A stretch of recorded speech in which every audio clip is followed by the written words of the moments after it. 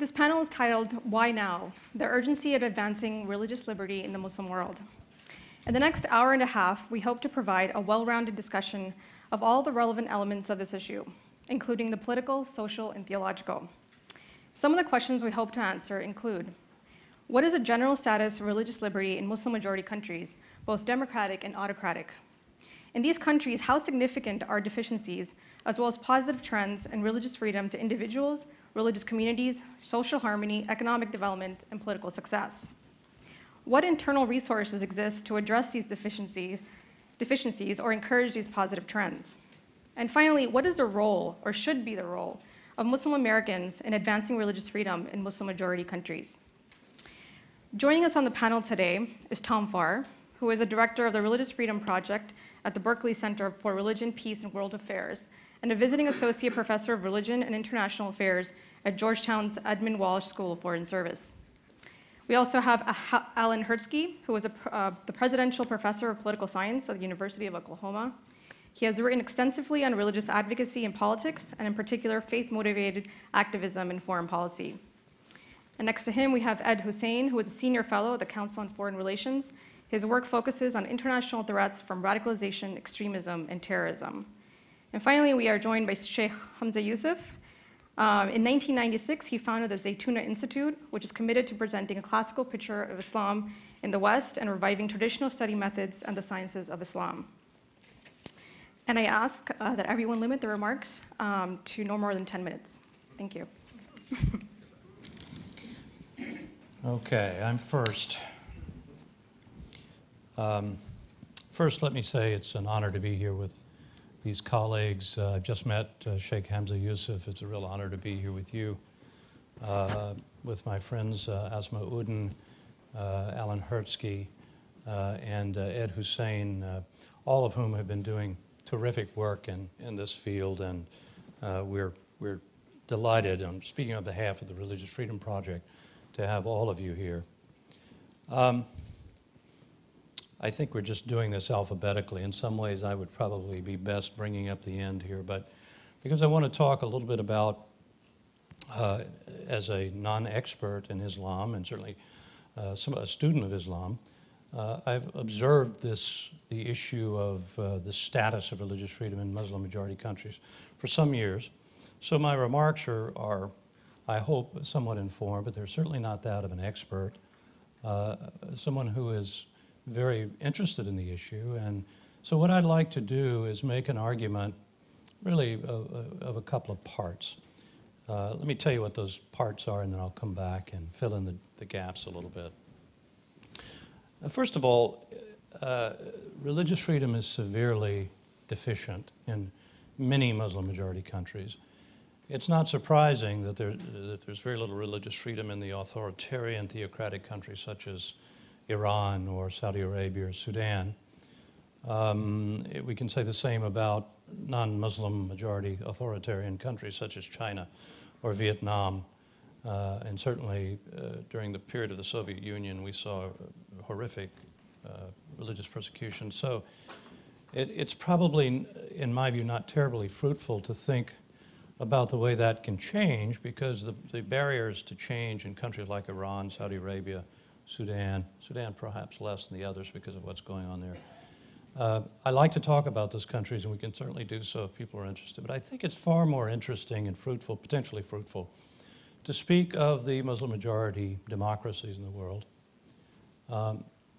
including those that are relatively stable democracies, have been around for a while and are successful to one extent or another, such as Turkey and Indonesia. Indonesia, of course, the largest Muslim country in the world, and the only large Muslim country that has been ranked free by Freedom House.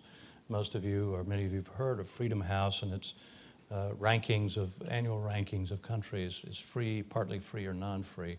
Indonesia is the only large Muslim-majority country. I think there are a couple of others, Mali, perhaps Senegal, that have made that ranking. But this is the only one of true, speaking as an American diplomat, geopolitical significance that has reached that level, and yet it still has very significant problems with religious liberty. It still officially persecutes the Ahmadiyya minority It has terrific problems, both official and non-official, with sanctioning, or at least, if not sanctioning, then acquiescing in the presence of religion-based extremism. Similar problems exist in Turkey, and so I guess the point I would make on those two countries that are the most mature of the large Muslim democracies is that religious freedom remains a missing link, arguably a primary missing link in their movement from democratic proceduralism and sort of chugging along as democracies that are making some progress to democracies that are truly consolidated. And by that I mean democracies that protect the equality of all of their citizens under the law, including and especially their religious minorities. Neither Turkey nor Indonesia have gotten there, but they're certainly further along than the category of countries that I really want to talk about, and I would call them struggling or nascent democracies within the Muslim majority world. In particular, Iraq, Afghanistan, two countries, for better or worse, in which the United States has been heavily involved for better than a decade, but also Pakistan and the Arab Spring countries, in particular Egypt. These are countries in which American foreign policy and our own interests, I think it's fair to say, however one defines our interests, and we may disagree over that, however we define them, the stability of those countries, their success in achieving democracy is very important to the United States of America. So here we move beyond, in my view, some of the philosophical discussions which I found intriguing this morning about religious freedom, and which you'll find in the book that you have, to the second half of the book, which deals with the strategic arguments, if you will, for religious freedom. Those arguments in the book are characterized by an American point of view because Americans wrote them, but as we say in part 2 of the book, we believe these are arguments that can be made by any country in the world that wants stability, wants their neighbors to succeed when they are choosing democracy. And I think Egypt is the country where we can say that most completely. Egypt has chosen democracy. It is struggling toward it, and yet religious freedom is a major, major issue.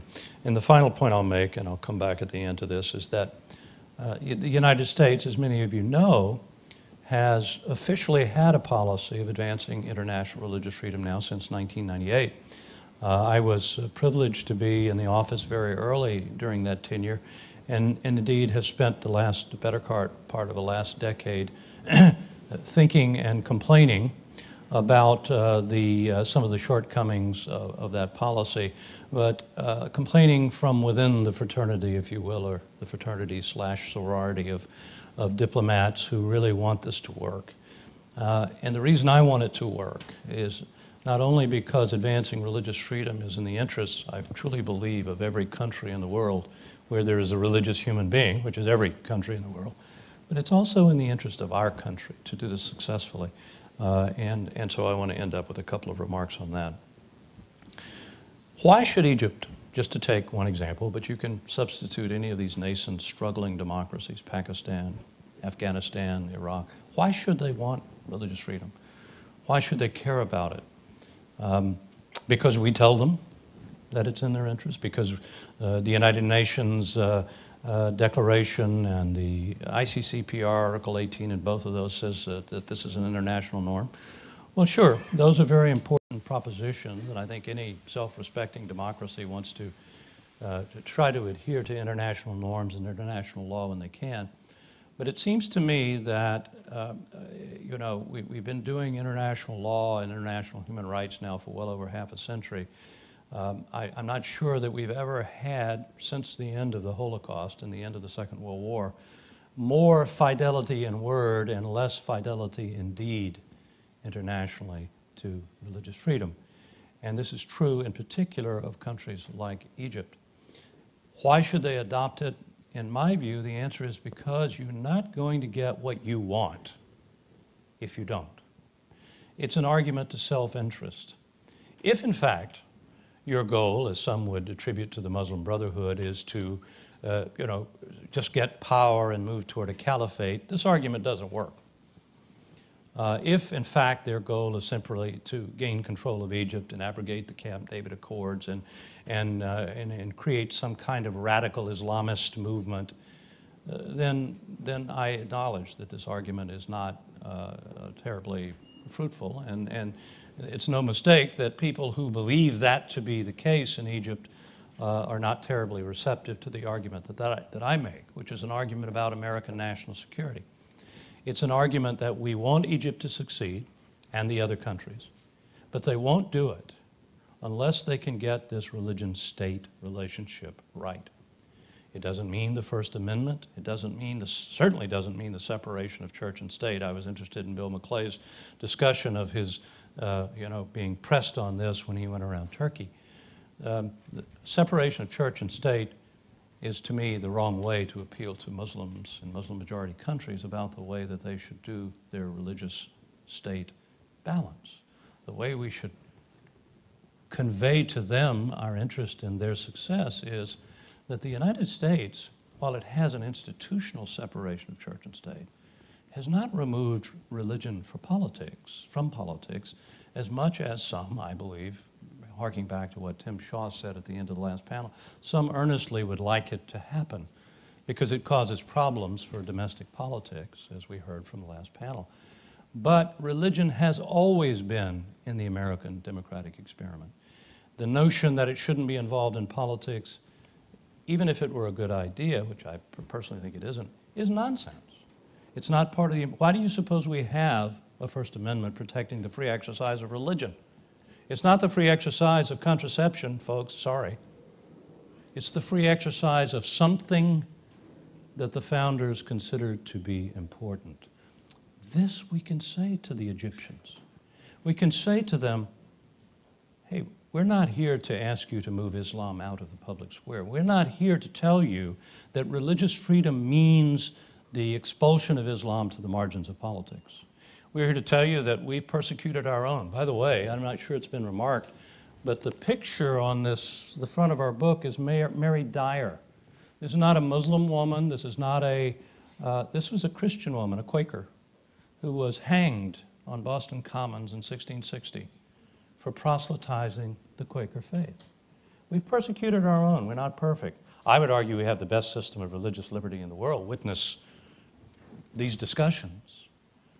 But my real point is that we have an opportunity to speak to the self-interest of other countries, especially Muslim-majority countries, not by arguing in a French style.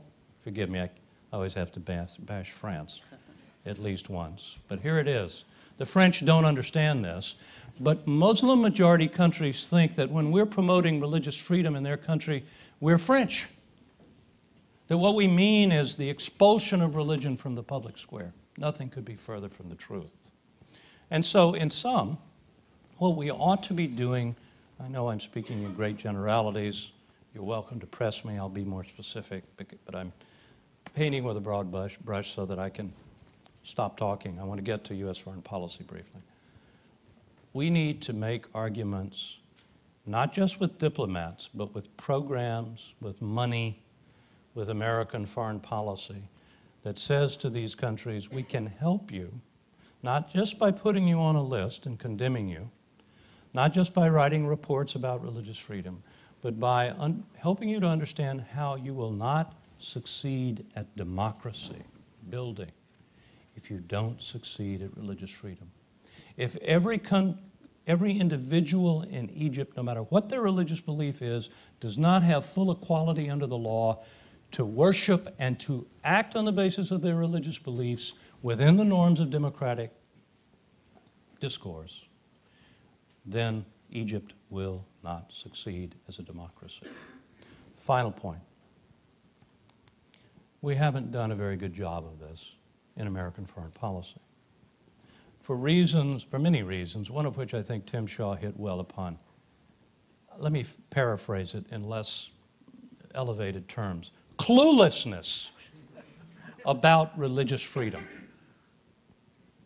Some of it is our political elite. It's just garden variety aggressive secularism They haven't darkened the door of a mosque or a synagogue or a church, and they find puzzling, maybe they're bemused at those who do. Okay, fair enough.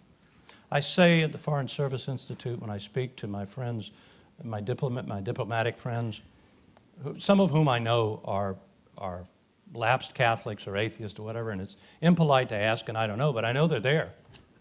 I say it doesn't matter what your religious beliefs are.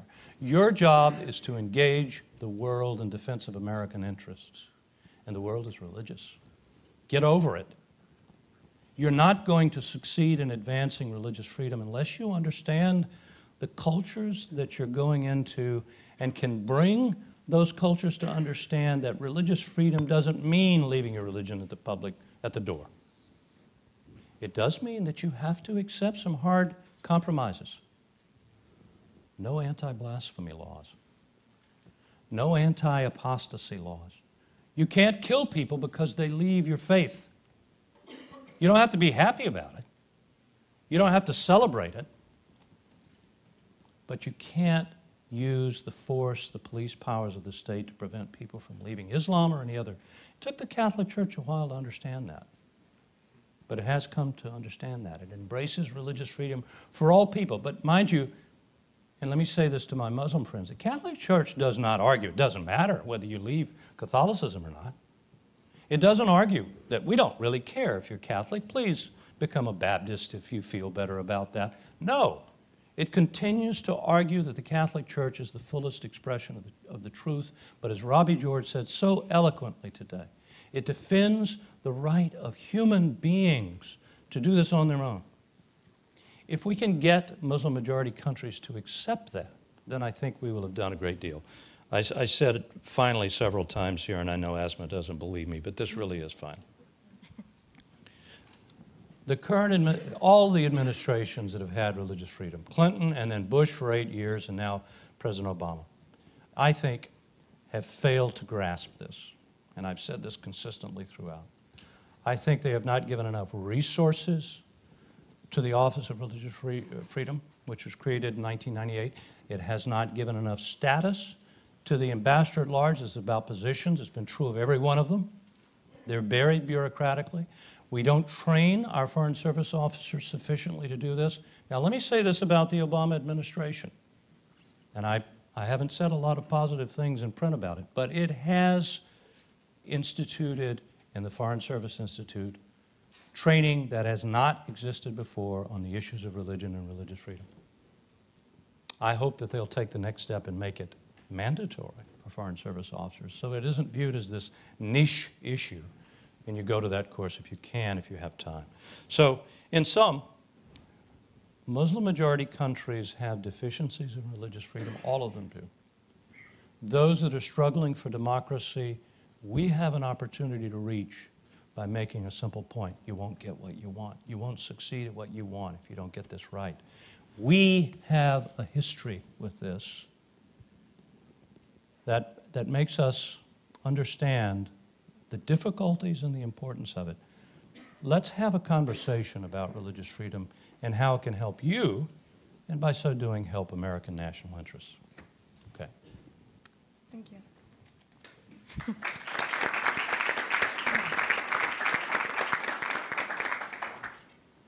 Thank you. Assalamu alaikum. I took 15 minutes, so you get 5. Okay, thanks, Tom. I'm watching my clock. When Tim asked me to serve on this panel, and then I saw who the panelists were, I thought, why am I here? I'm really humbled to be on a panel with distinguished individuals that I have admired from afar, and finally get to meet. And I guess the reason I'm here is that as a political scientist who started his career studying religion and politics in America, and then evolved into someone concerned really with global religion and religious freedom, I've spent really, and I was telling my students, I teach a class on global religion and American foreign policy at the University of Oklahoma, and I told my students the other day, you know, for the past decade, I've read more, I've read more about Islam, I've interviewed more Muslims, I've been inspired by more Muslim heroes of conscience than any other arena involved with religion and global politics. So in a sense, as someone who's come to this, I come with a fresh perspective, perhaps, and also as a political scientist. So what is the status of religious liberty in Islamic societies around the world? Well, Tom has alluded to this. It's parlous. The Pew Forum on Religion and Public Life has issued two major reports, one in 2009, one just recently, on the status of religious freedom around the world, both in terms of government restrictions and in terms of social hostilities that repress religious exercise. And in their first report, 5 of the top 10 countries in government restrictions were Islamic societies: Saudi Arabia, Iran, Egypt, Maldives, Malaysia. And in social hostilities, a number of the top countries were Islamic societies: Iraq, Pakistan, Afghanistan, Indonesia, Bangladesh, Somalia, Sudan, and Saudi Arabia. And one of the most sort of telling findings of their report was that on what they call the social hostilities index, the index of the degree to which social hostilities and violence in society, religiously infused, really present a chilling environment. The Middle East and North Africa was at 4.4, and the closest region next was 1.7. So it's a challenging situation. And the most recent report on rising restrictions around the world found that among countries where there have been rising restrictions, either to government policies or social hostilities, a number of countries are Islamic societies: Egypt, Algeria, Malaysia, Yemen, Syria, Somalia, which is not to say there aren't many factors involved here.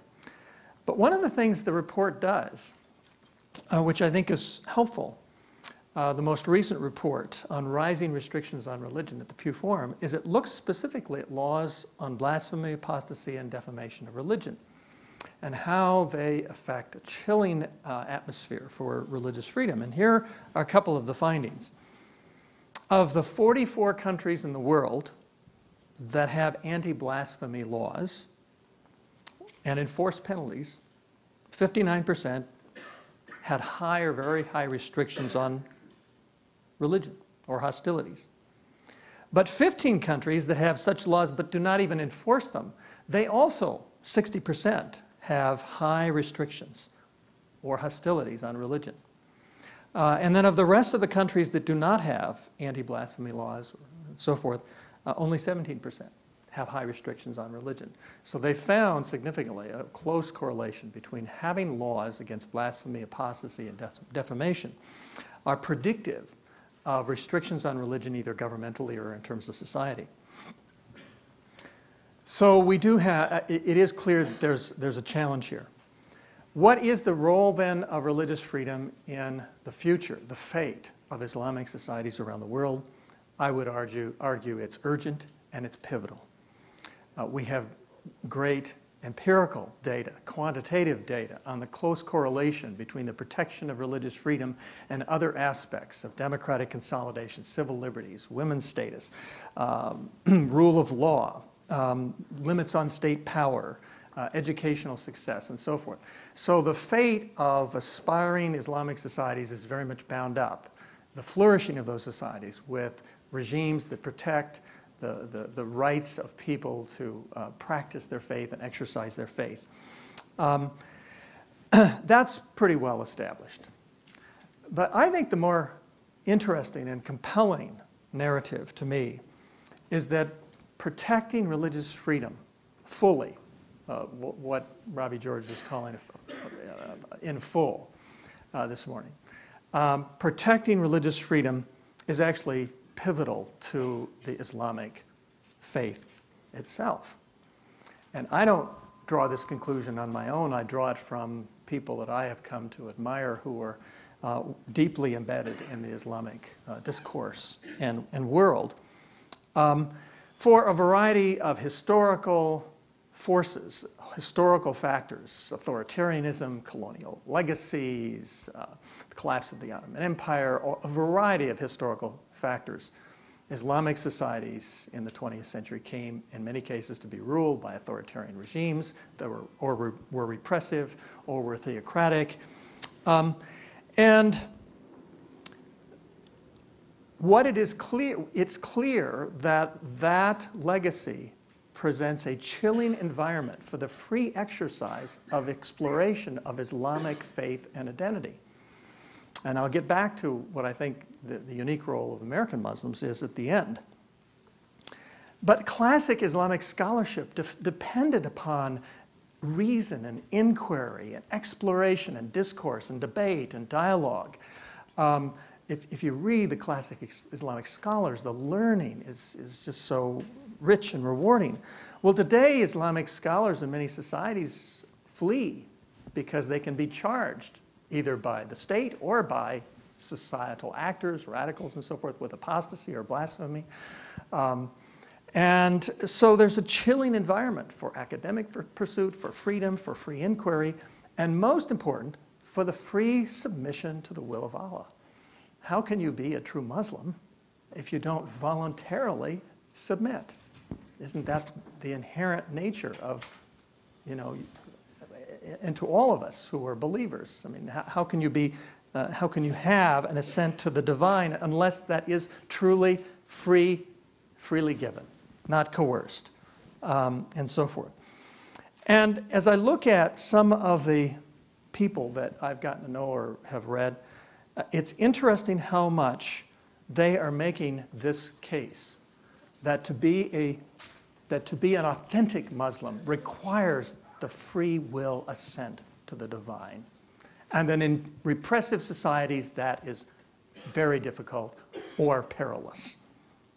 And so you look at someone like Abu Sa'id in Egypt, who had to, a great Islamic scholar, who had to flee in order to make his case that there are forms of modern scholarship that can be helpful in understanding the Islamic tradition.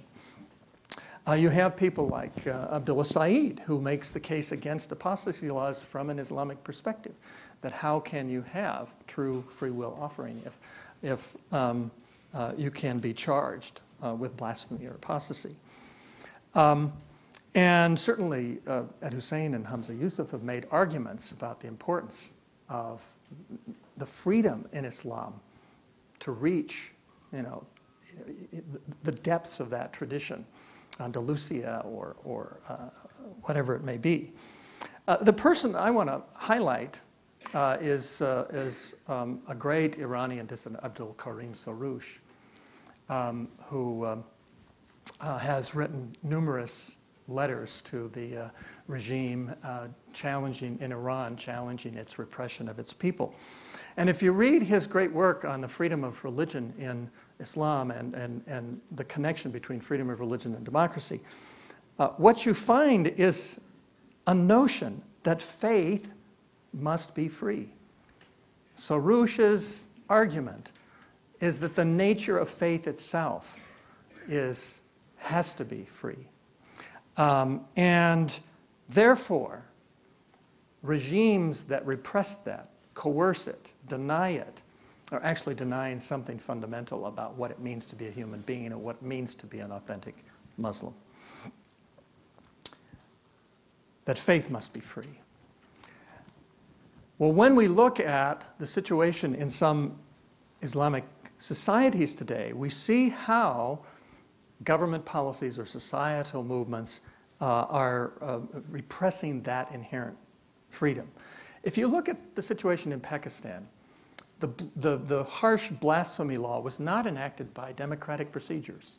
It was enacted by General Zia as a strategic device to wrap himself with the Islamic mantle.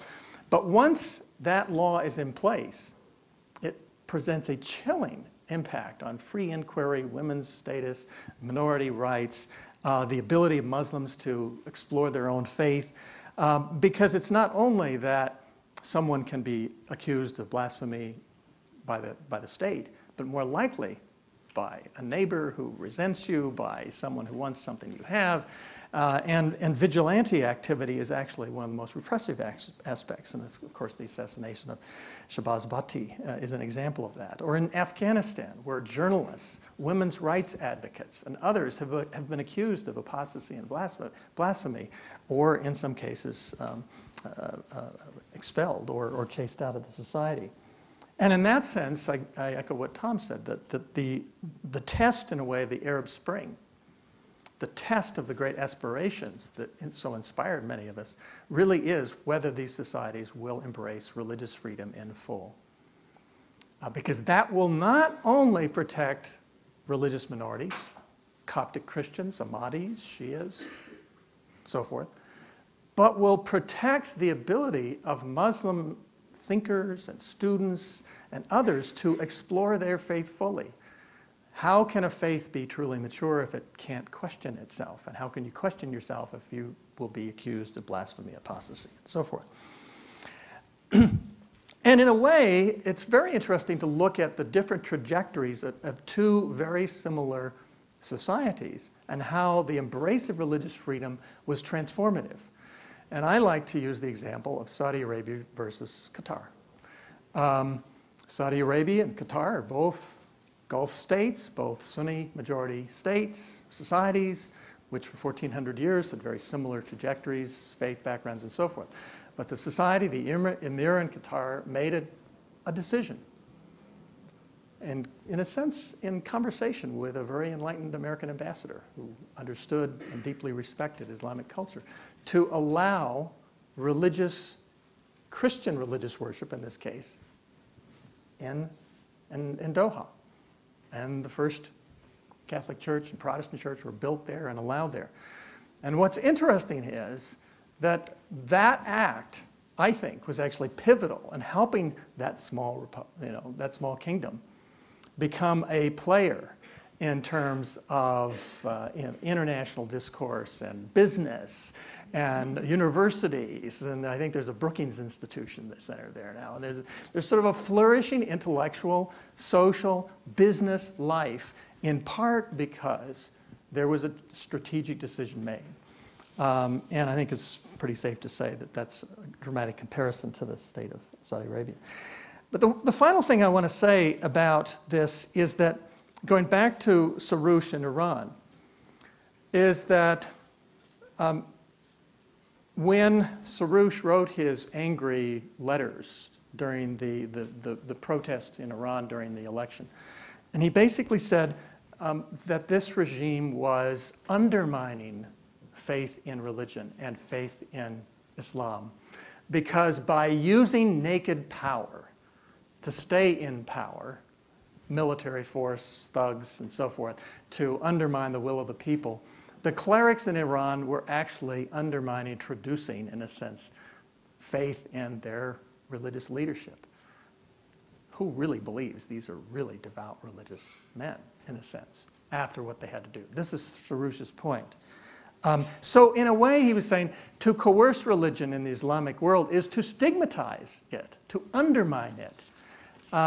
And so there's not only good strategic reasons for the United States, in a sense, to promote religious freedom, but we can do so with good faith of Muslim societies around the world, that we're, in a sense, upholding something central to the faith. That gets me to the final point about policy. There are many things we could discuss and other points that have been discussed, but what I would like to say is that in terms of what we in the West, either as academics, think tanks, foundations, or American government can do, we can defend and uphold the heroes of conscience in the Islamic world. People who are at great sacrifice and personal risk, sometimes their very lives and livelihoods, making a case for freedom of conscience from a deeply Islamic perspective. They are my heroes. They are the people that I feel akin to, in a sense. And to the extent that we can provide a megaphone, we can uphold that, and we can help them fight the bullies who would intimidate, who would chill and silence voices of conscience, we ought to do so. we should not sit by while people of conscience around the world are at least not being upheld and celebrated for what they're doing. To allow bullies to chill and intimidate and silence them is to undermine, ultimately, the aspirations of people all over the world. And that's partly why I think, getting to the last point about Muslim Americans, why I think Muslim Americans are and will be some of the best ambassadors for this vision of freedom of religion within Islam and the idea that that faith must be free to be authentic, because Muslim Americans are living that experience and can speak to it around the world. And once again, I think we have not been very adroit at drawing upon the resources of our own citizens in our foreign policy, and I wish we would do so. Thank you.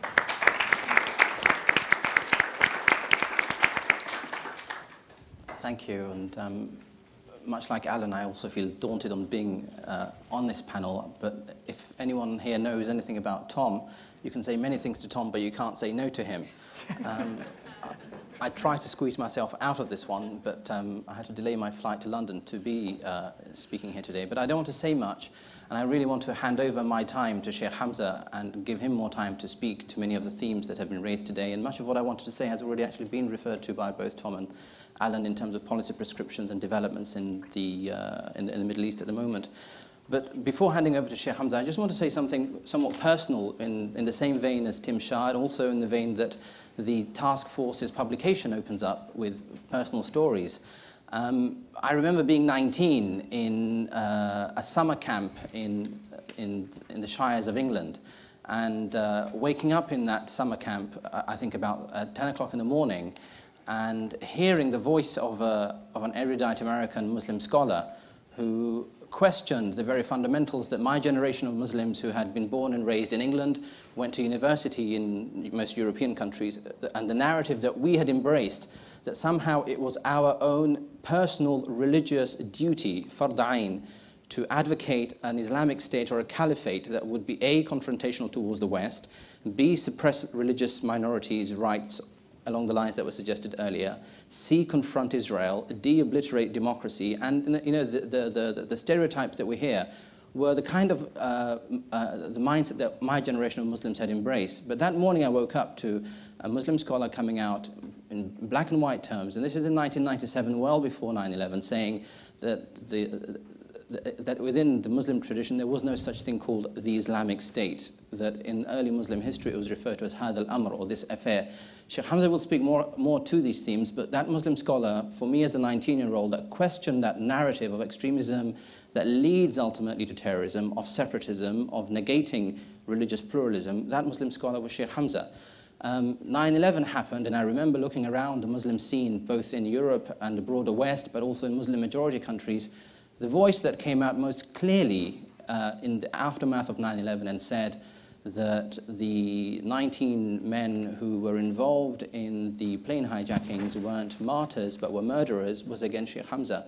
And I remember seeing him in England at the time, and the personal threats that he had faced for taking that line boldly, and several other lines that led to hardliners within Muslim communities feel upset by his intellectual clarity and spiritual wisdom, and also commitment to the truth, capital T truth, in what he advocated. I then went on to live in the Middle East. I mean, I was in Syria for 2 years, Saudi Arabia for about a year, and you spoke about the need for Muslim American ambassadors. I remember going to sermons, both in Mecca, Medina, and Jeddah on Fridays. But before I would go to pray at these mosques and different Fridays, on MBC, which is a very popular Arab television channel from Saudi Arabia, and almost everyone on the Friday morning at home in Saudi Arabia watches that channel. There was Sheikh Hamza on a program called Rihla Ma Sheikh Hamza, being beamed into 300 million Arab homes, in which he was taking delegations of Muslims and others to the Library of Congress and other buildings and showing them the dedication to Islamic civilization on the dome of the Library of Congress that was directly being beamed into Muslim homes in Saudi Arabia. So if you want a public intellectual, and if you want a Muslim voice in the US that's having an impact on the ground and changing an entire generation of Muslims in Europe, you have him here. So over to Sheikh Hamza. I didn't pay him to say that. So, I appreciate that testimony. That period of time was an incredibly difficult time for me and my family. I had the FBI coming, telling me to put like alarm systems in my house, and because they were getting all this chatter about people wanting to kill me, which was very strange. But Martin Luther King, at the height of his, and I'm not comparing myself in any way, but I'm just talking about death threats in general, he was getting about 300 a day. So it's not surprising he was a chain smoker and other vices that tend to afflict a lot of people under an intense amount of pressure. I want to first say, just on a personal note, and I appreciated Mr. Shaw's remark about that. In some ways, I'm here because of religious persecution, because one of my great-grandfathers fled Scotland because of the Catholic persecution, and so he ended up over here on this shore. So, and then my great-great-grandfather came to Philadelphia from Scotland from Ireland as an Irish Catholic, and in 1838, and within a few years they were burning down the churches in Philadelphia. And although somebody mentioned that it was mobs doing that, the fact is a lot of the authorities were turning the other eye when these things happen. I mean, we tend to forget the complicity often of governments in mob violence, and that was something very evident recently in Egypt, where they allowed these mobs, who are actually government thugs, under the guise of being mobs. So that often occurs also. But my own Irish Catholic roots, my name is Hansen, but it's actually O. Hansen. So they dropped the O and pretended not to be Irish because there was an ethnic backlash against Irish Catholics, not Ulster Irish, right? Not Protestant Irish. It was very different being a Protestant Irish in this country. But we're here next to Maryland, where Lord Baltimore, we have the first really religious edict of toleration in the United States, even though it was very limited in its scope, recognizing Trinitarian differences within the community. But it was here.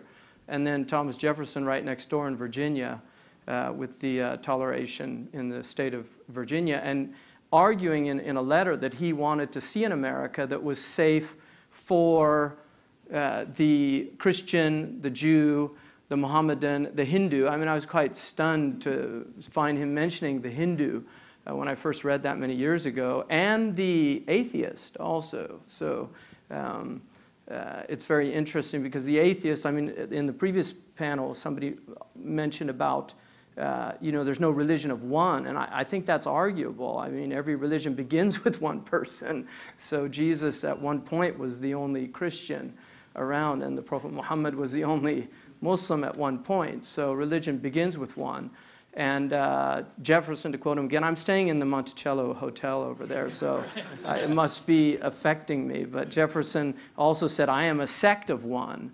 So I think he relished that idea. And in the West, I think individualism has been so prominent in modern Western tradition, whereas in the East, you still have much more of a communitarian society. So if you go to these societies, the community is very important. And I lived with Bedouin and I spent 7 years with Bedouin. So I got to really understand the pre-modern tribal mentality, which is a very interesting mentality because on the one hand, they have a lot of egalitarian qualities, and they're actually quite democratic in many ways. This was in West Africa, in Mauritania. But on the other hand, it's very difficult to split off from the tribe. They all have eccentric uncles, like the English tolerate the eccentric Englishman in the family.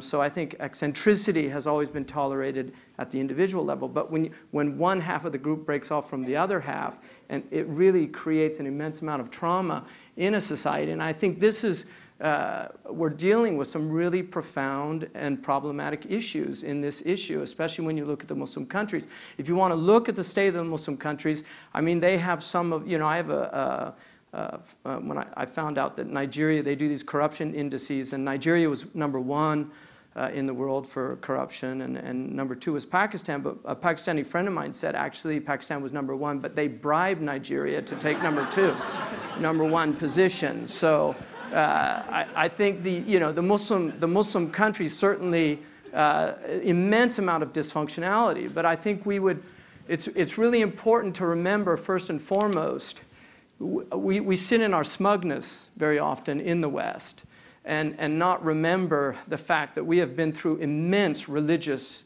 wars to get to where we are. I mean, we forget how much blood was shed to hear Breathe Free and be able to sit up here on this panel and talk about things. Much of that was done by people that were actually trying to mitigate the influence of religion in society, many of them free thinkers, people that would go under the category of in our culture of pain, for instance, who ends up getting kind of booted out after the revolution's over, even though he started it, him and Patrick Henry, and they both get marginalized. But the free thinkers often end up somewhere else.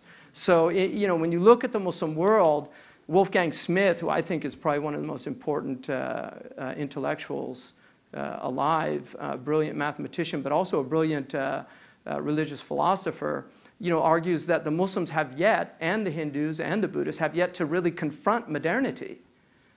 I mean, we tend to forget the Quran has a geocentric worldview, and yet geocentricity has never really been a debate in the Muslim community after heliocentricity became the dominant. It just wasn't a debate, whereas, as we know here, this was a massive traumatic event in Western civilization. So in a lot of ways, the ideas of religious freedom are on the one hand, from a pre-modern sense, they're very much part of the Islamic ethos and culture, because Muslims, one of the things they pride themselves on is that when the Christian sects and things were being persecuted in Europe, they had the millet system. The Jews were being welcomed into Morocco, were being welcomed into Istanbul, Constantinople. If you go to the incredible Jewish synagogues that were actually built by the Ottomans in Ottoman style that we find in the Ottoman areas where the Jews lived in which is now Eastern Europe. So I think we tend to forget, how much religious freedom was very, very important to the Muslim community. It's also ironic that a religion that was founded in its first 10 years, because it has a 23-year history.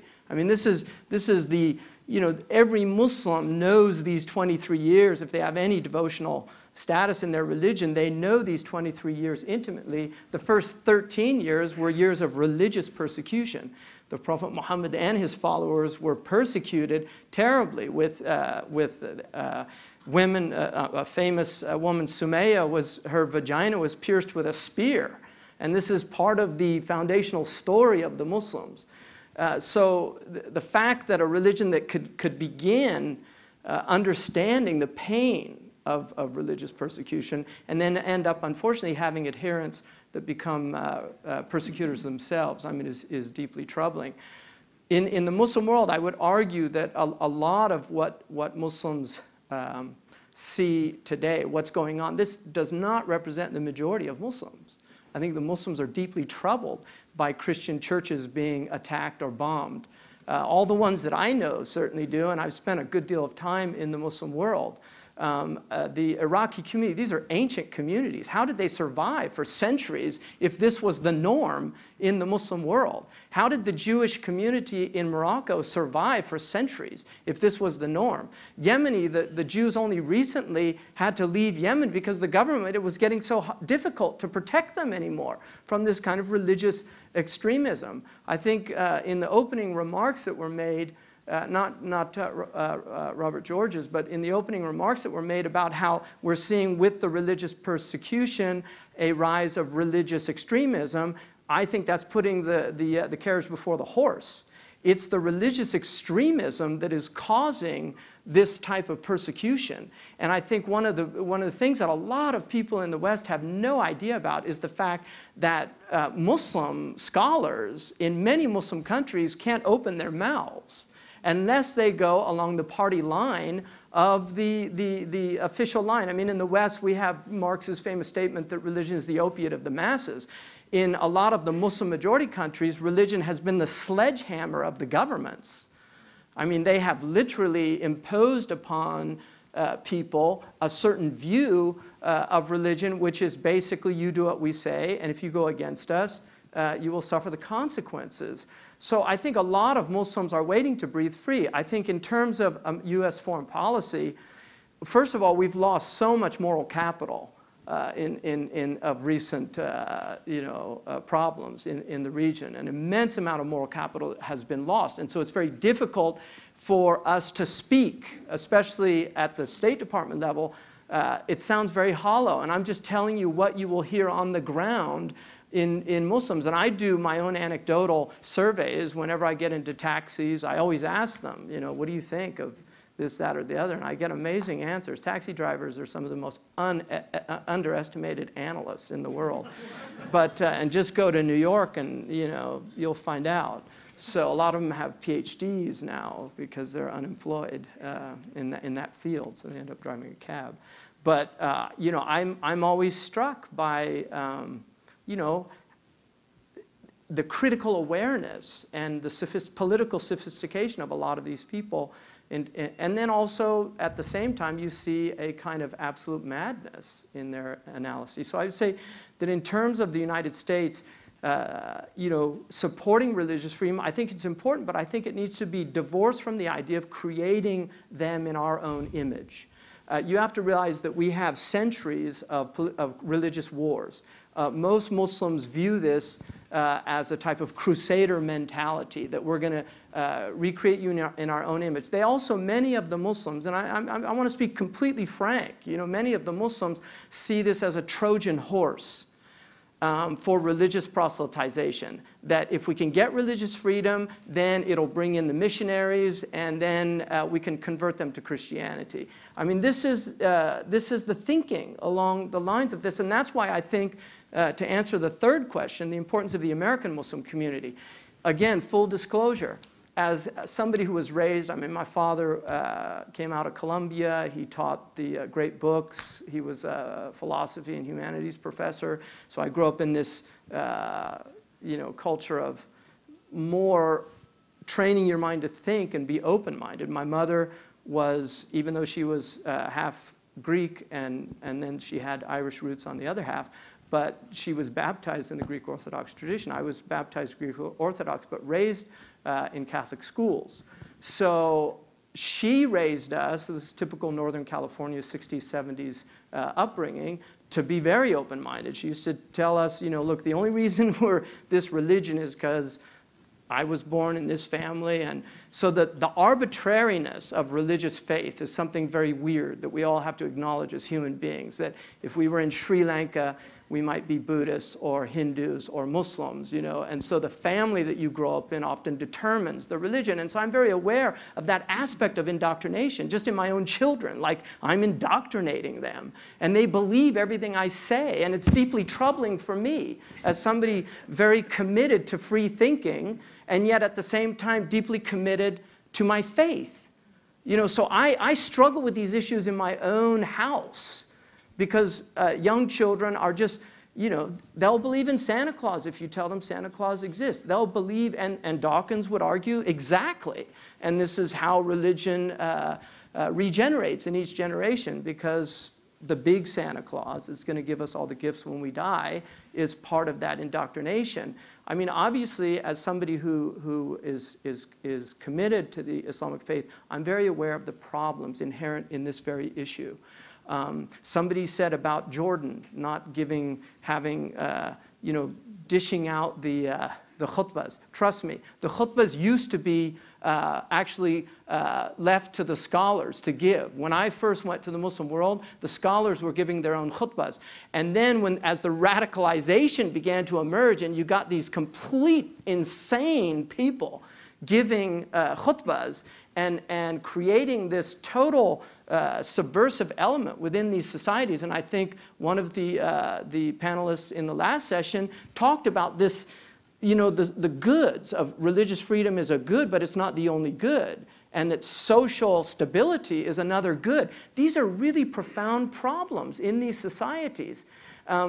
in the United Arab Emirates, which is a very open-minded society, we look at the United Arab Emirates as being like a completely controlled society, and yet in terms of the Gulf states, there's no state that allows Western people to be Western, to go to their churches. I was actually brought in as an advisor because some of the scholars, I'm finishing up right now, so yeah, I'm very aware of that. They say don't give an imam a microphone and don't give a woman a telephone in the Arab countries, right? So that's an Arab joke. People aren't laughing. It's like sexism. That's another issue we have to deal with, which is a major issue in the Muslim countries. So these are, you know, we're not going to solve the world's problems in 10 minutes. It usually takes me 20, but I'll accept the time limit. So I would say the American Muslim community, I think, is one of the best assets that we have. I've been asked by the State Department to go around the Muslim world, and I'm telling them, look, you know, leave me alone. I mean, if you want to kill any credibility that I have, it's to go as a State Department representative overseas, you know, because now, I mean, when I first spoke out against 9/11 for Al Jazeera, I was on Al Jazeera, one of the things came in, when did the CIA start producing imams, right? So this is what we're dealing with. Anyway, sorry for any overtime. But I did have some of my time given to me.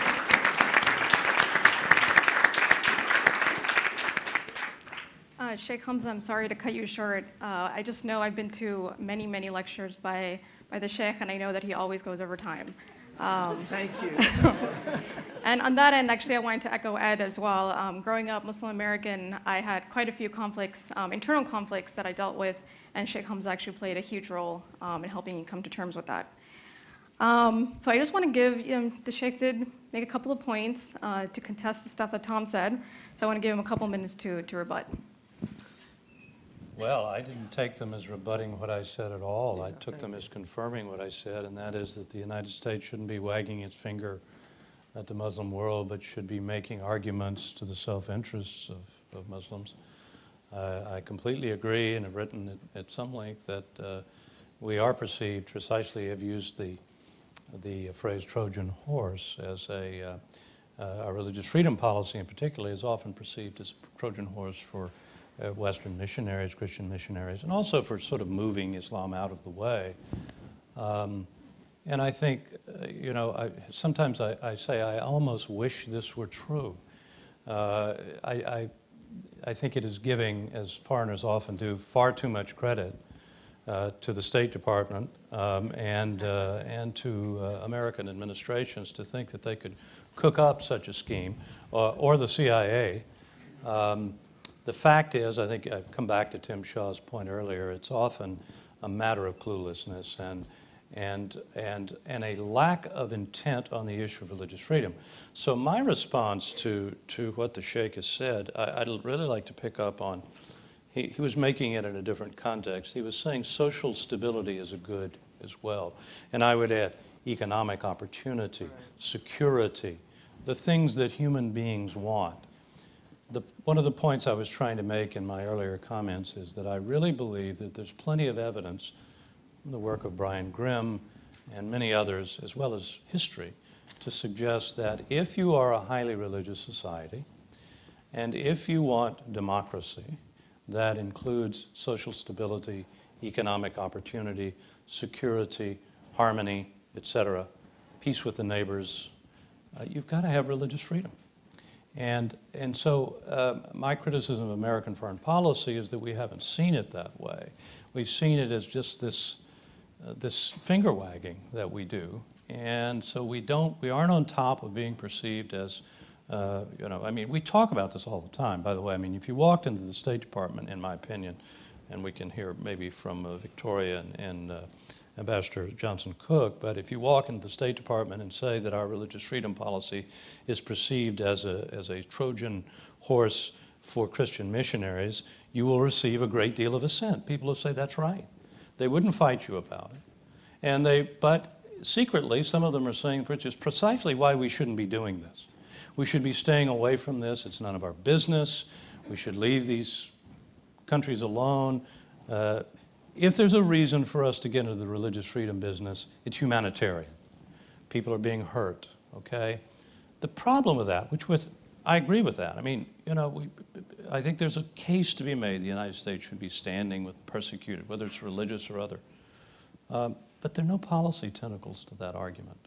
I've heard presidents make magnificent speeches. In fact, every president that I've served under has made magnificent speeches. Clinton, Bush, and Obama. Actually, I haven't served under President Obama, but he's made magnificent speeches too. The point is, they're words. The policy tentacles of that empathy with people that are suffering has to be changed into strategies and programs. And to me, the answer is either stay out of it, it's too hard, or if you're going to advance religious freedom, you have to do it in a way that hooks into the desire of Muslims like every other people. And by the way, every Muslim country is different. Talking about Egypt and the Arab Spring as if all these countries are the same, of course nobody here is doing that, it is a mistake. We have to have a strategy in every country if we want to succeed and to understand the religious demography, the religious landscape, the arguments that would be successful. The people that Sheikh Hamza talked about, the Muslim scholars in these countries who can't speak out. If they do, they'll get in trouble. They'll be accused of blasphemy. I like to tell the story, you perhaps have heard of it, the journalism student in Afghanistan who wrote a paper in a graduate journalism program in which, in effect, he was arguing for women's equality with men from the Quran. He was charged with blasphemy, sentenced to death. I like to tell my students about this because it's an example of how you can really get in trouble if you write a bad paper. But that wasn't an Arab joke, that was a Tom Farr joke. So the point is, I think I hope we're in agreement here.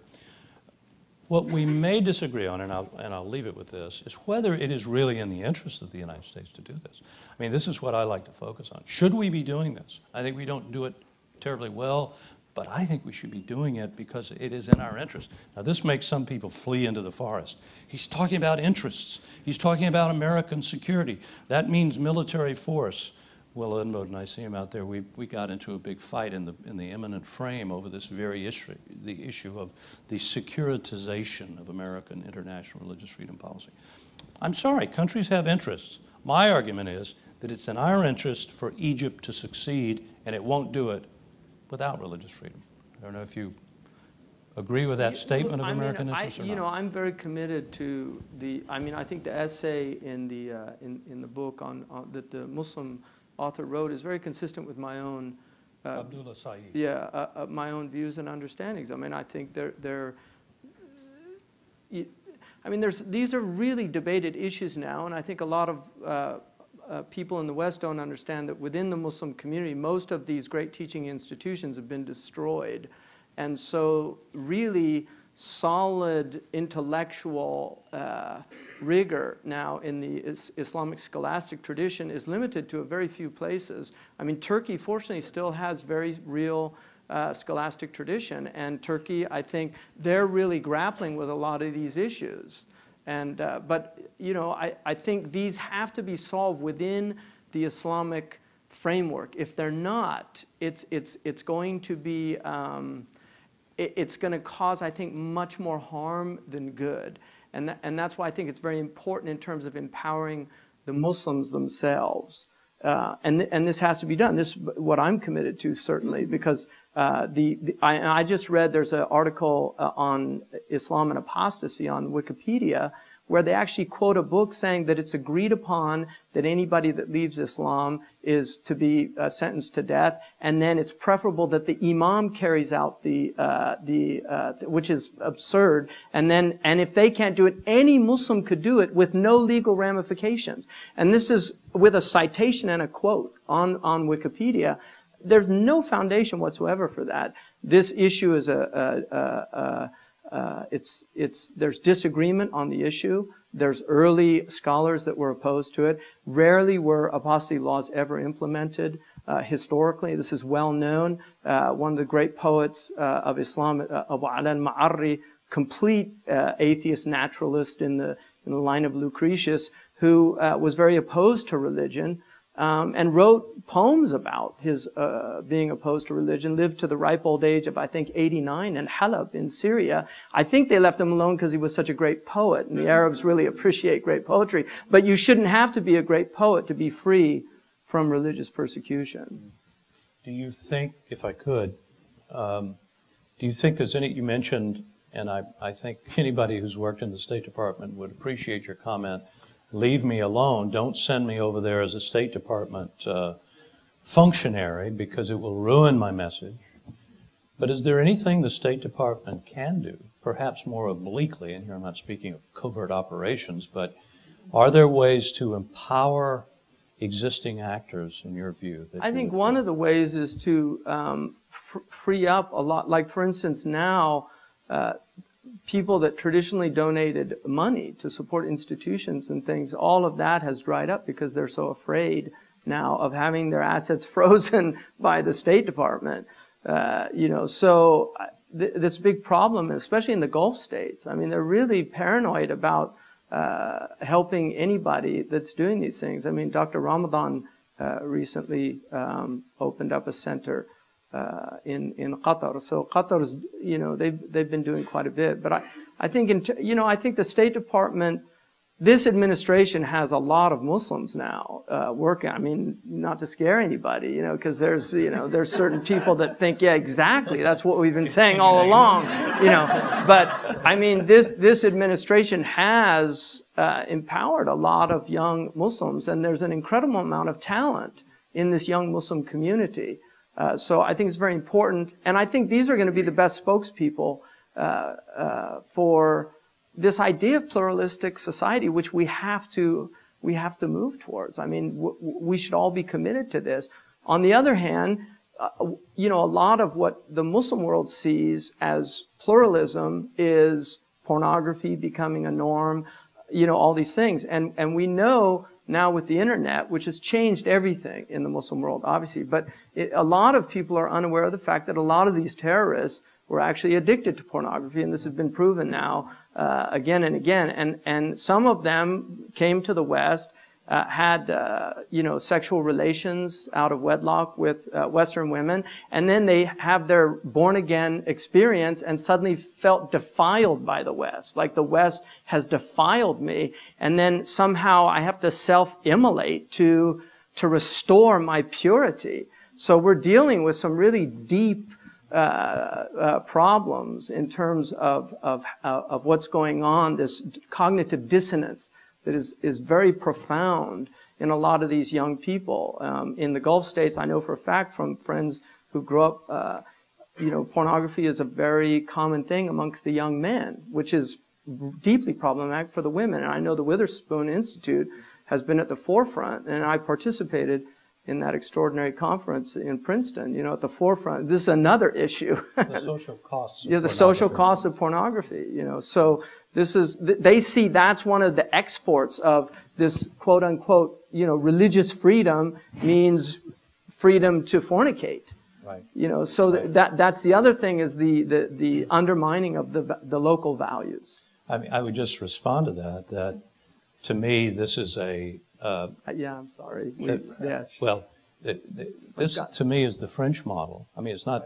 I'm not blaming the French for pornography, although there's probably something there. But yeah, the laicists. But it's the notion that religion has got to get out of the public conversation. The Witherspoon conversation, the social cost of pornography, was not a religious book, but it was. There are religious voices so that can talk against pornography and so forth. So the notion of pushing Islam out of the public conversation is, I'm sure, part of the perception as well that we need to overcome. Great. I just wanted to make sure the audience had some time to ask questions.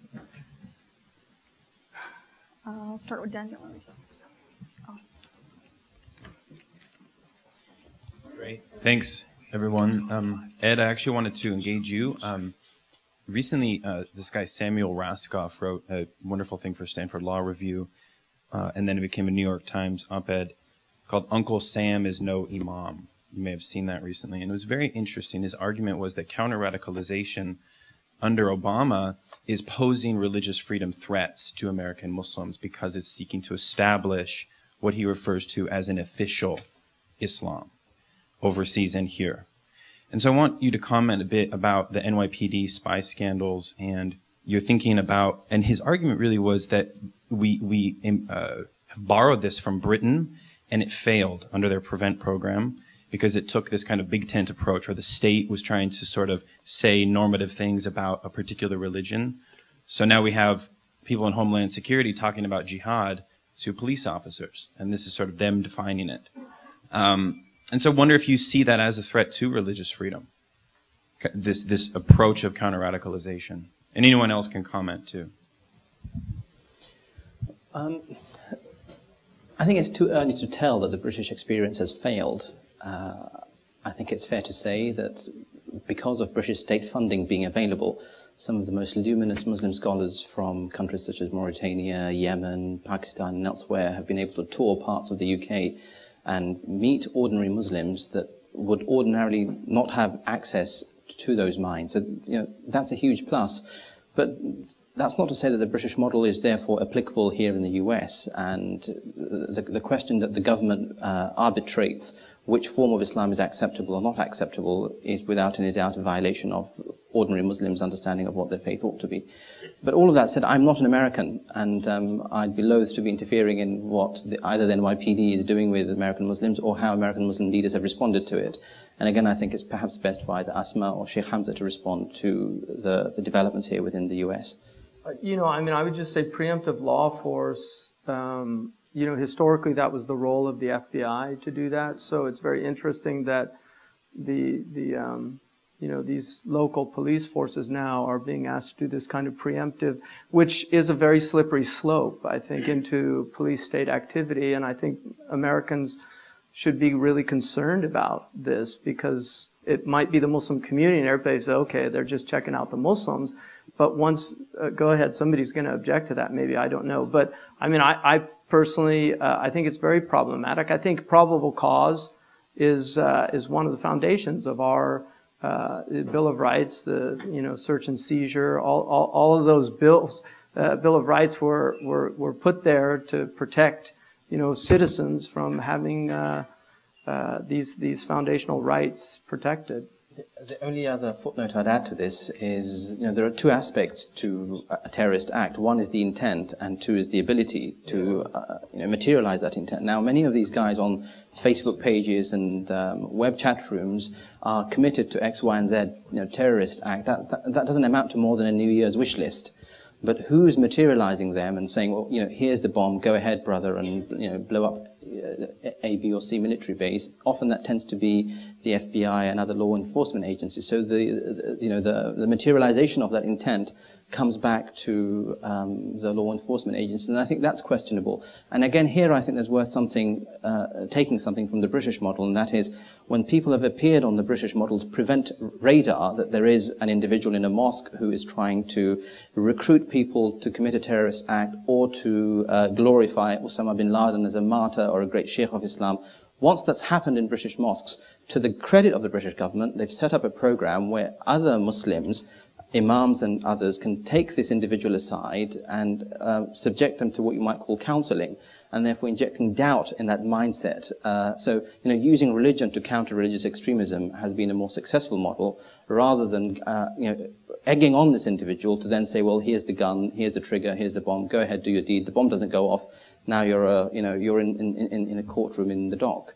Because that then sort of undermines trust between Muslim communities and law enforcement agencies, that prevents further tip-offs that should be coming from Muslim communities because they are, American citizens and they're committed to the safety of the homeland.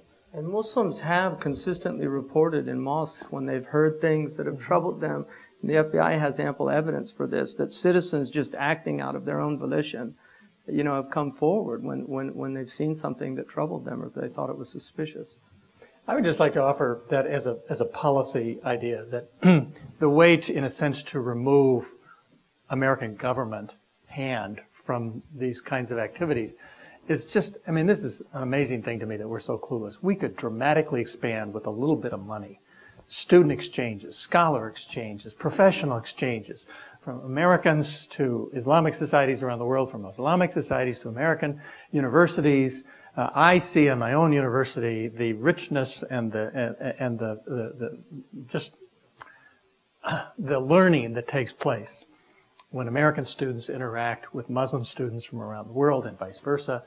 And why aren't we doing more of this? I mean, it just strikes me as just amazing that it's such a cheap thing to do. Well, and, I think, I mean, just really to dovetail on that, the Saudi Arabia, I know personally that most Saudi Arabians had a love affair with this country. And they felt after 9/11 like that it was unrequited. They were jilted lovers. I mean, they really did, because many of them studied in this country, and suddenly all of them are being accused of terrorism because 15 out of the 19 hijackers were from, and they would say, yeah, and they're from a region that I'm not from. They were from the south. I'm from the Hijaz. We would never do that. I mean, this is the mentality, you know, really. The tribe. They were tribal people, not. Yeah. But Jennifer Bryson from Witherspoon tells a very interesting story of, you know, young Saudi Salafis coming to the US and then going and meeting the Amish in Pennsylvania, thinking we're very similar. You know, what do we essentially have against the US if the US is home to the Amish that have long beards and everything else that comes with the religious literalism? So, you know, there are commonalities there that can play on. We did one program. I took them to Michael Ratner and Barbara Oshansky, who are these two people that do civil rights, and they were the lawyers representing the Guantanamo people. They're both Jewish. She's actually half Palestinian, half Jewish. You know, interesting combination. But Michael Ratner is a Jewish scholar from Columbia, and we interviewed them. And this young Saudi man asked him, "Why are you doing this?" And he said, "Well, I come from a Jewish tradition, and we have this idea of the Tzaddik, who's this truthful person that has to stand up for justice." We came out of there, and they were, these Saudi, you know, there's 3 of them with me, 4, and they were just like, he told me this is a paradigm shift for me.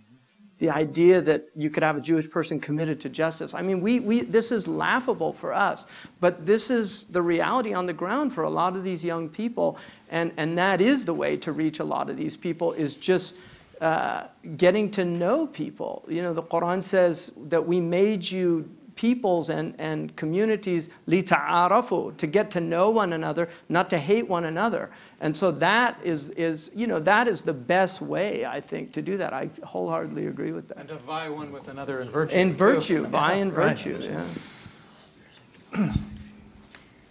So I have a couple of questions here. And one of them says, please elaborate on the need for a clear lexicon. He's referring to a language that's used today that would not add fuel to the fire of terrorism, lack of religious freedom, etc. The person clarified, instead of using words like Islamist or jihadist, are there other words that we can use, such as militants or criminal acts of violence?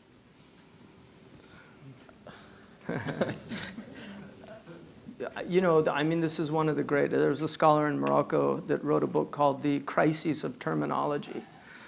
Which is endemic everywhere, and then the fact that we don't define our terms anymore. Traditionally, in the scholastic tradition, both in the Islamic and Christian world, you have to be able to define any term you used to make sure the interlocutor knew exactly what you were saying. So if we say religious freedom, define your term. And so I think just defining terms is just really important. But for instance, the word in Arabic that they use for fundamentalists is usuliyun, which is one of the highest words in the Islamic tradition, and they've reduced it to, they took fundamentalism and they used it. So the usuli scholar is the constitutional theorist in Islamic tradition. So now the word usuli means extremist. And this is a problem. We see this again and again. Jihad is a very high term for Muslims. It's not a negative term, but it's been completely put in a negative light. In the same way that crusade is a very positive term on our side of the pond, and yet in the Arab world, if you translate crusade, because we don't see the cross in crusade anymore. If you go into a dictionary and see the etymology, you'll see cross. We don't see that. But in Arabic, it's harb salibiyya, which is a war of the cross. And so when Bush said this is a crusade, when it was translated into Arabic, it said هذه حرب صليبية. You know, and so he's using a relatively neutral term in our culture. But when it was translated into Arabic, it became a religious term of war. He's declaring religious war on the Muslims. And these are real problems that we have in interpretation, translation. I mean, so much is lost in translation. I told one of the State Department people, we were talking about tribes in the Arabian Peninsula. He didn't even know that Bani Tamim, which rules Qatar, is a traditional rival tribe of Rabi'a, which rules Saudi Arabia. Like they've had a 2,000-year rivalry. I mean, there's poetry about this rivalry, you know. And so, even though they, you know, they work together, they're part of the Gulf's things. They're Mudari, and these are, you know, of another ilk from Rabi'a. So, and these are still important in those parts of the world. So is religious freedom a strategy of the Emir of Qatar to, you know, undermine? Well, there's definitely digs. It's digs, definitely like, see, digs, we're doing better you know. than you are. So I have a question on my own.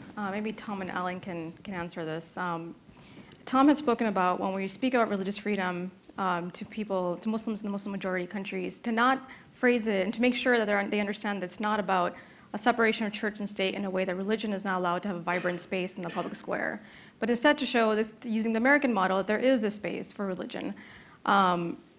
And to that end, I know I was reading some work by Monica Duffy-Toft, one of the scholars of the Religious Freedom Project, and she has said there's 3 potential models of religious freedom.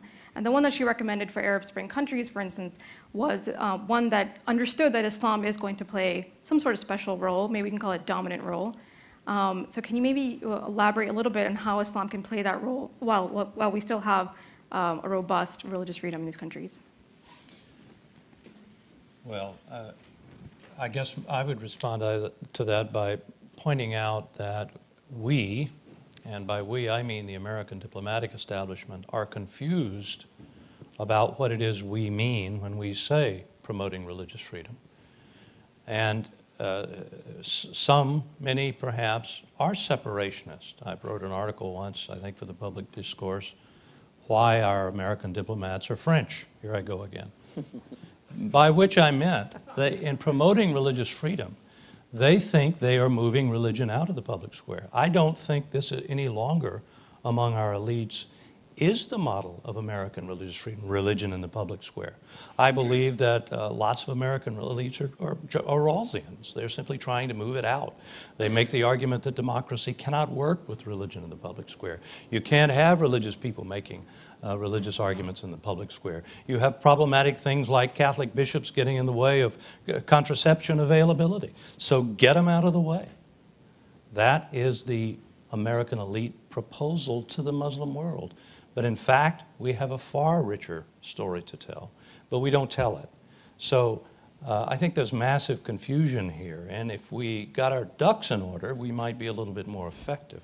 Alan? Well, yeah, I mean, we need to understand, in a sense, our own tradition, our own legacy, our own story, which was in fact not a story of dramatic separation of faith from political values, but throughout American history, in fact, this may be the way to do it, that throughout American history, the great reform movements that expanded rights and reformed society and so forth, were infused by religious people, driven by their religious motivations.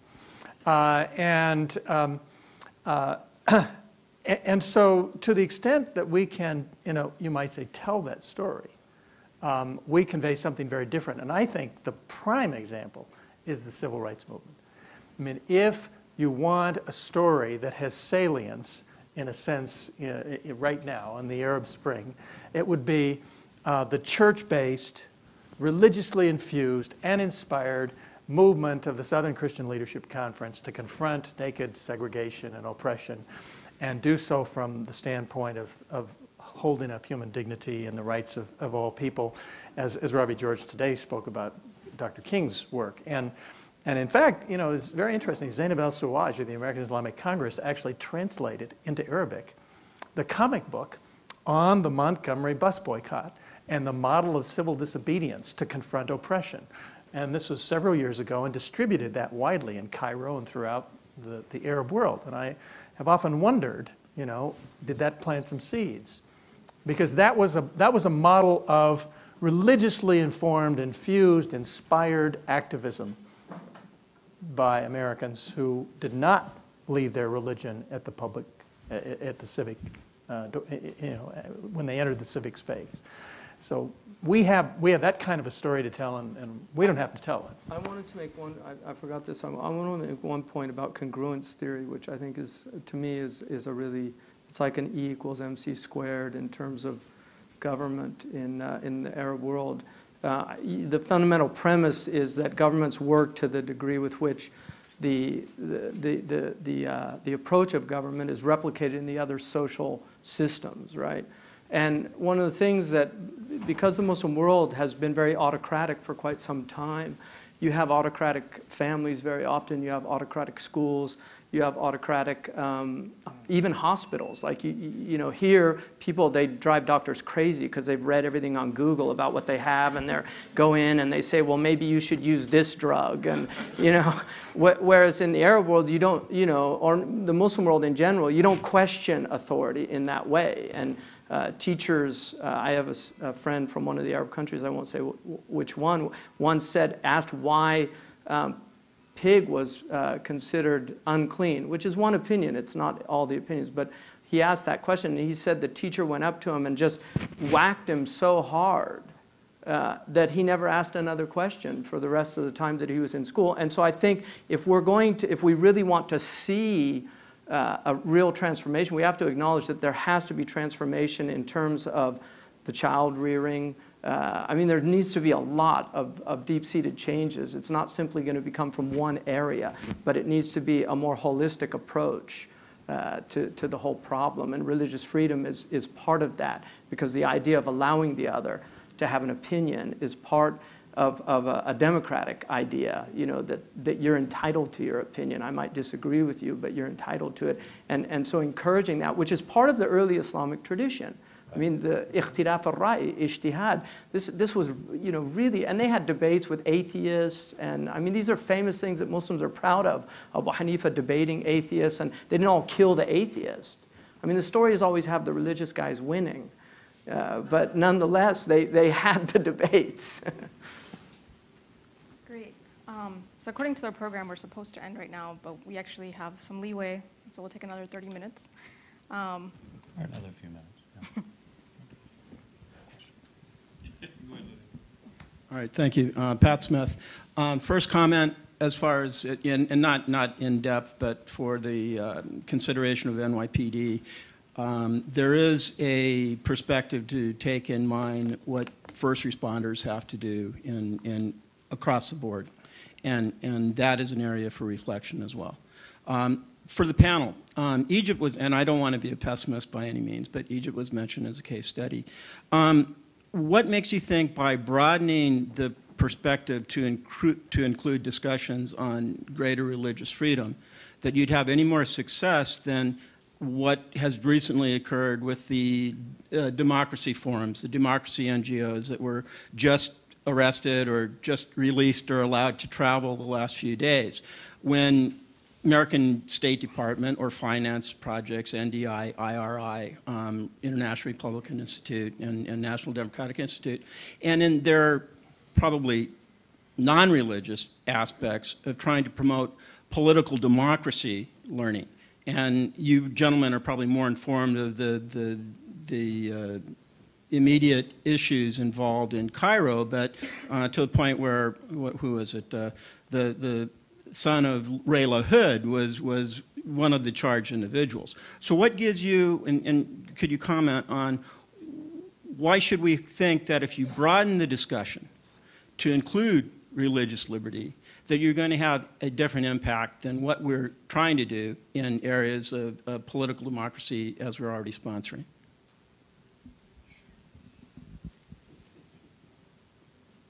Well, it's a good question.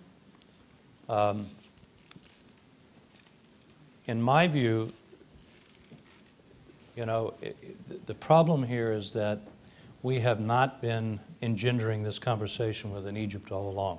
Presumably, you know, we've been spending to the tune of $2 billion a year for roughly 30 years.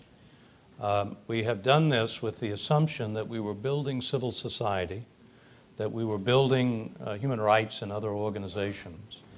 And in fact, it may turn out, if an audit is done, that some of this money was not placed, but some of it has done some good. And in fact, I think you're referring to the National Endowment for Democracy, and I think it was the IRI or the NDI that LaHood's son was working at, who was arrested. So you say, what makes me think we can succeed when this has failed? This is the problem of democracy. I have no confidence that we can succeed. I'm only making the argument that it is in our interest that they succeed, and if they continue to act in this fashion, they won't. They will fail. I think there are plenty of Egyptians who understand that. And I think that some of the critics of this kind of activity can come from within the Muslim community in Egypt. I think these are authoritarian groups that are just clamping down. I think this is a sign that Egyptian democracy is slowing down, but it's in our interest to do everything we can to stop it. But we're not puppet masters. The difference is between Egypt, if I could just say this, Ed, Egypt and Iraq and Afghanistan, is that those countries can say the United States has tried to impose something on them. We did not stimulate what is happening in Egypt, unless you want to make the argument that our $60 billion had some kind of effect. Maybe it did. But these people have opted for democracy. We need to help them succeed, and I think religious freedom has to play a part in that. Yeah. I've been going to Cairo at least on a 2-monthly basis over the last 18 months, and every time I've met with various factions and leaders of the Muslim Brotherhood, the one argument that actually works with them is the argument of religion. And it works with them because many of them have spent the last 40, 45 years calling for an Islamic state, and now that the chance has come to create this so-called Islamic state, they don't actually know what it looks like. They don't know what it means, they don't know how it's to be materialized. And I found them to be most receptive when they look towards their religious counterparts, as it were, in Europe, Christian Democrats, social democrats, and dare I say here in the US, those who are inspired by religion-based politics.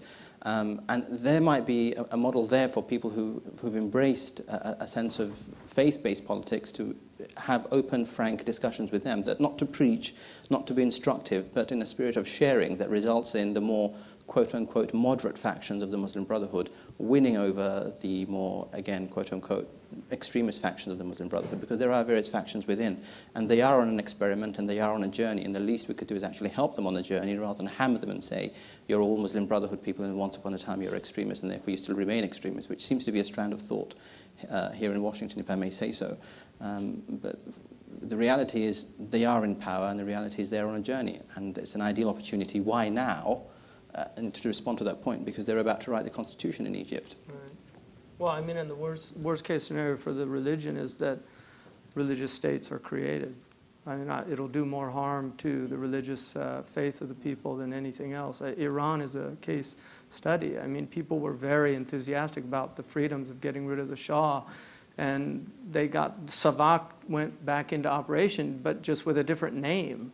And I heard one of the he's an Islamist. I heard him, he was put in charge of security in Iraq, and he started arguing how torture was necessary, and it was actually Pickering, I think, the ambassador, who made the argument against it, So even though these are the very people that were tortured prior to that, then when they get into power, and I think this is a real problem for religion. The best thing, historically, Muslim scholars have always stayed away from the religion because they've seen religion as something that confronts power and should remind power, in the American sense of our historical sense, speaking truth to power. But the idea of religious people taking power corrupts, and it certainly corrupts religious people just like it corrupts everybody else. Sure. I mean, that's the American founding understanding, as you say. And if that could be grasped politically in any of these countries, I think it would be, because religion becomes part of civil society, putting limits on government. Exactly, yeah. And I think Turkey's grappling with this very issue now. They're really, because they have been successful economically through a secular model.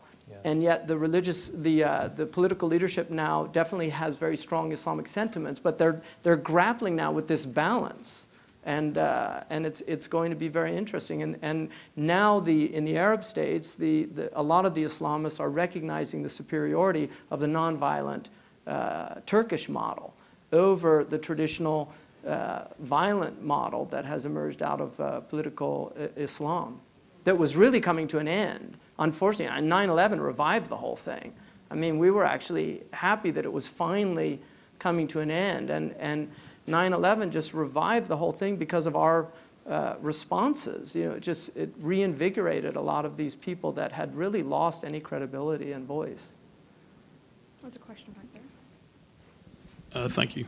In light of the need for broader intrafaith and interfaith, we also talk about interfaith now, but there's a broader need for intrafaith, which I think you alluded to, Mr. Hussein. There's a broader need for intrafaith. But I was wondering, in light of all of that, can you elaborate on speaking of a model, speaking on the Medina Constitution and the religious freedom that existed during that time of Prophet Muhammad? Are you talking to, yeah. I mean, the Medina Constitution was an attempt at creating there's a recent book by Danner about this. He's a very exceptional Islamic scholar, Christian background here, wrote a book about this, that it really was an attempt at creating a pluralistic state. And I think one of the reasons why Muslims historically have tried to accommodate other religions, and there's a checkered history.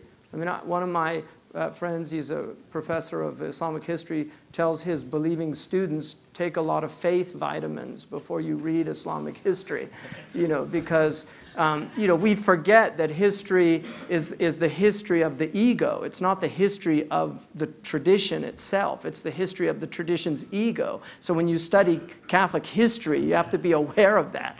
Catholicism is St. Thomas Aquinas. It's Augustine. It's not what they did when they were persecuting people. These are the egos of religion. I think people conflate the two. They tend to forget that. But historically, the Muslims really did protect these churches. I mean, the Church of the Sepulchre that was destroyed in the 11th century was burnt down by a madman, and everybody recognized him as mad. It was immediately rebuilt by the following caliph.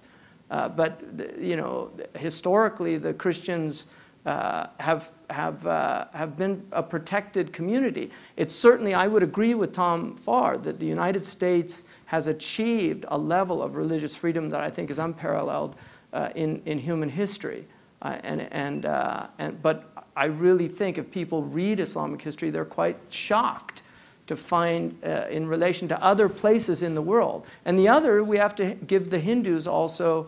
The Hindus historically have been an extremely tolerant of other communities, as well as the Jewish tradition, certainly for Noahidic peoples.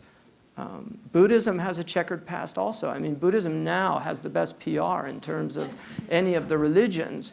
But if you study, the Clause of the Buddha is an interesting study on violence in the Buddhist tradition historically. And when the Buddhists retook Afghanistan after it had been conquered by the Muslims, when they retook it, they slaughtered all the Buddhists that converted to Islam, and this is a historical fact. So the Buddhists have not always been the most peaceful practitioners. I mean, these are all the tragic history, and unfortunately, our history in terms of religious freedom is far more negative than it is positive. But we do have these bright spots in the Christian tradition. We have Roger in Sicily and Frederick II.